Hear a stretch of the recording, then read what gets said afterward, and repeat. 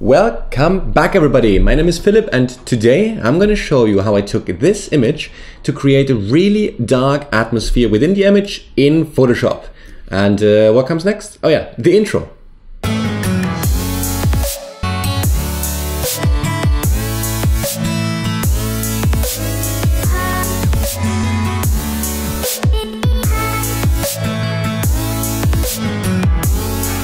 Alright guys, so let's get going in Photoshop.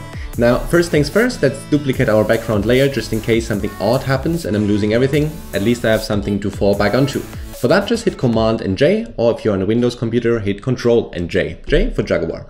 Now I have a copy of my layer in Now I have a copy of my layer down here, and now I can start actually working on colors and stuff and light and things like that. Now it is quite simple, really. We just have to darken down stuff and we have to take out color now and potentially even add some different colors if we feel like. Let's see how it goes. Now what I'm going to do just to darken stuff down, my normal go-to thing is kind of the curve adjustment layer. You can have different kind of techniques how you do that. I'm just normally going to the curve adjustment layer and just drag the curve down. Now when I drag it down right now, I'm just looking at the sort of left-hand side of the image because that's the one which I want to have really dark. And by the way, yes, I do realize the image is completely tilted, but I think in this case it actually, I don't know, it adds a cool effect, I think, no? Because it's really nice, constant tilt shift. I kind of like that. Now let's go from here, and now that we have darkened the stuff down to maybe something like that, let's make sure that we are actually not affecting our main actor today, which is that funny horse. Now for that, I'm going to hit M on my keyboard, which will bring up my marquee tool. Make sure, double check on the left hand side that you actually have your elliptical marquee tool. If not, just select it on the left hand side, I guess. Now that we have that, I'm going to draw in a nice circle to something like maybe that. I'm going to place it somewhere maybe here. And once I have that with my curve adjustment selected, I'm going to hit Shift and Backspace on my keyboard. I'm going to fill that selection with black. I'm going to hit Command D to deselect. So now I have a beautiful spotlight. It looks horrendous. So let's fix this. What we can do is we have to blur this out. We can do this in different ways. We can either go to blur, filter, blur, and then Gaussian blur. Or we just double click on the layer mask itself and use the feather effect right here. And I'm probably going to go for something like 300, 350 even, maybe even a bit more feathering. Something like, potentially something like this. That's even 500, maybe 400 something. Maybe let's just go with that. I don't know. Let's just do this. So once we have that, now we have a sort of a spotlight, right?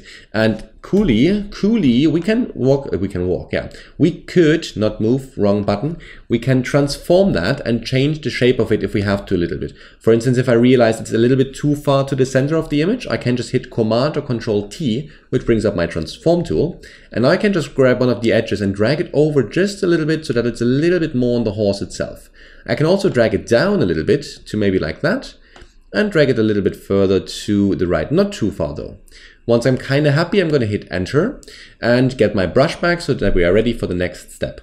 Now, this is just one step I'm doing right now. You can adjust that. So you could, for instance, go in and take a black brush, get a brush with an opacity of something like 20% or whatever, and remove that darkness from area. Or if you use a white brush, bring the darkness out in certain areas a bit more, right? So if I wanted to, I can make sure that this horse in the background is a little bit darker.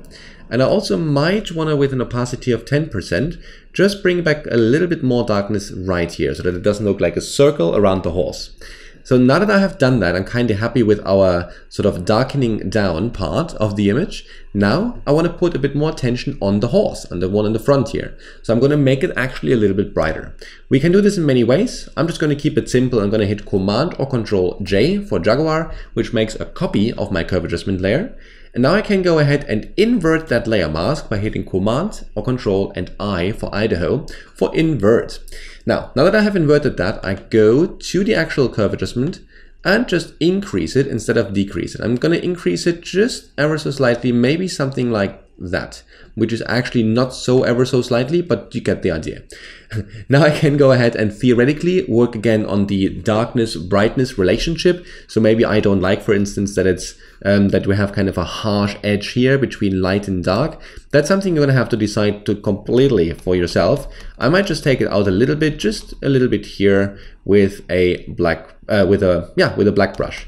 So just that we don't have that much of a circle going on. But other than that, I think that's actually not a bad thing. I kind of like that. So now, of course, everything has still color. And I think in this image, there are no really nice colors, if you get my drift. It's just a random grassland with a bunch of weeds in between, and the sky is nice and dramatic, yes, but not enough to actually bring it out with colors. So let's get rid of the colors. We don't actually need them. So I'm going to create a quick hue saturation layer just by clicking on the symbol, and once I have done that, I'm going to bring down that saturation after clicking the colorize button. So I colorize, bring down saturation, and choose the hue which I like, which gives the image a nice feel. So I'm going to go with something like that, maybe. That's actually not bad at all. So it is not black and white, right? I just want to stress this image is not black and white. There is a certain color tone to it, but it's very subtle. It might as well be black and white actually, but I like it more like that. That's completely up to you, of course. Now that we have the image in this kind of way, the colors are being taken out, so the attention is really on the horse now. I mean, it's like the thing that jumps out literally. What I want to do is, it's more like a white ghost right now, and I just want to give it a little bit more of a definition in its face place. So what I'm going to do is, I'm going to create a so-called stamp visible, which copies everything that you can currently see onto a new layer. So for that, I'm going to hit Command or Control on the Windows, Alt, Shift, and E on my keyboard. And now I have a layer that has all the information on it, so I can drag that around if I wanted to. Now, with that layer selected, I'm going to change its blend mode from normal down to soft light, and I'm going to go to Filter, Other, and High Pass. Now, before I do that, let's actually zoom into the horse so that you can see what it's going to do.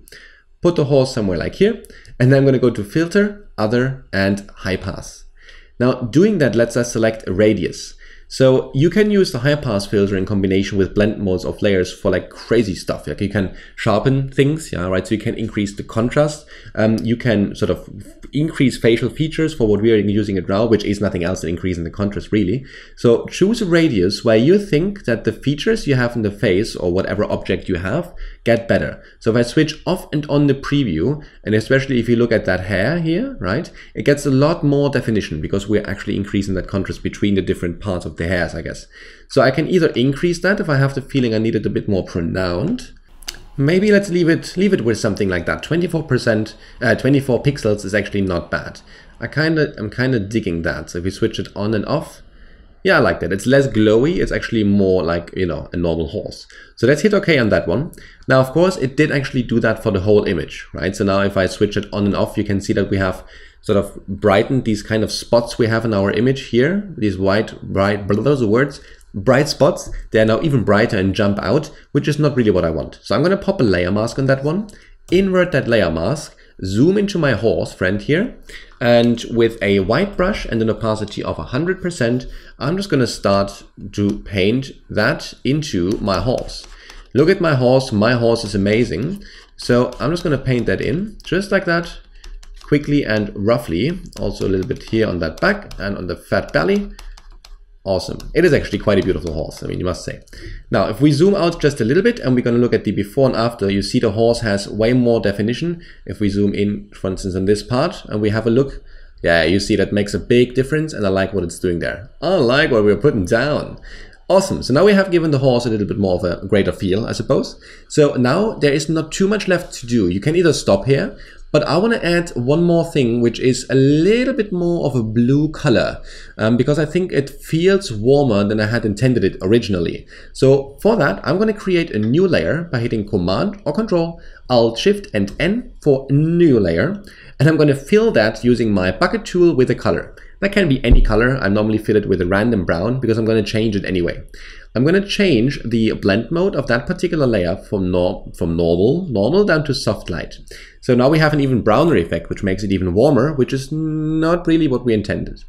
All good though. What I can do is I'm going to take a hue saturation layer and I'm going to clip it to our color layer. I can do that either by hitting the little button here, so like that, or I'm going to hit Command or Control, Alt and G on my keyboard. Doing that will essentially make it so that every change I make here only affects the color layer I see here, which is kind of awesome. So now I can go ahead and change the hue, and it will only affect the hue for that particular color layer. Now I want to go into this kind of color direction. So I'm going to select it, I'm going to close that down, and now I'm going to decrease the opacity of that particular color layer to something like 30–40%. Maybe something like that. Now if we look at the before it's still a little bit warm, now it has a bit of a colder feel to it, right? And that's just something I kind of like.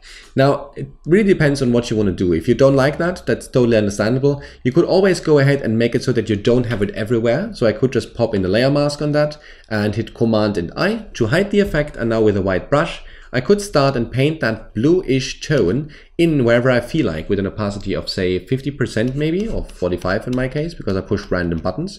By the way, you can change the opacity quickly by just hitting buttons, the number keys on your keyboard, and doing that, for instance, if I hit 5, I'm going to choose an opacity of 50%. It's kind of awesome to increase the speed of your workflow a little bit like that. So let's put a little bit like that, and maybe let's remove it here again a bit. Just something like that. It really depends what you want to do and how much you want to sort of mix them together. I'm going to leave that, well actually it's a little bit too blue for my taste here. You cannot leave it like that. Okay, well I think that's kind of cool. Alright, and maybe lastly, just for good measure, I'm going to take another curve adjustment layer, bring down the curve to something like that, and make sure I paint that increased darkness into my sky using a white brush and 100% opacity. Like that, just to give it the extra feel of drama.